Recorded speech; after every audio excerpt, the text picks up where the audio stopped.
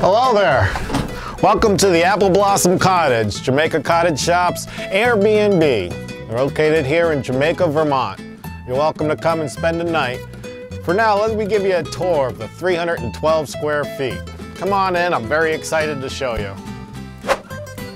In this main room here, you'll find the kitchenette with hot running water. You'll also find a futon that sleeps two. And then in the inside, we have a queen with a twin above. So we have a full bunk bed. So that little bedroom there is great to sleep three people. We've got it well decorated with all the tie-dye curtains. Those were handmade by Sarah herself. We've got a nice collection of books that we've done here. A lot of the different ideas that we've used over the years to help build this cottage. Got a nice arrangement of board games. Shot ski hanging on the wall is a great addition. I highly encourage you posting your pictures, hashtag Apple Blossom Cottage. What I always like to show folks is that we have a full kitchen. The bathroom is 5 by 8. It was quite a challenge to be able to get the entire cottage laid out in a format which is over-the-road legal. So it can be put onto a trailer and transported anywhere in the country. Let's take a look under the hood here. This is where all the excitement happens.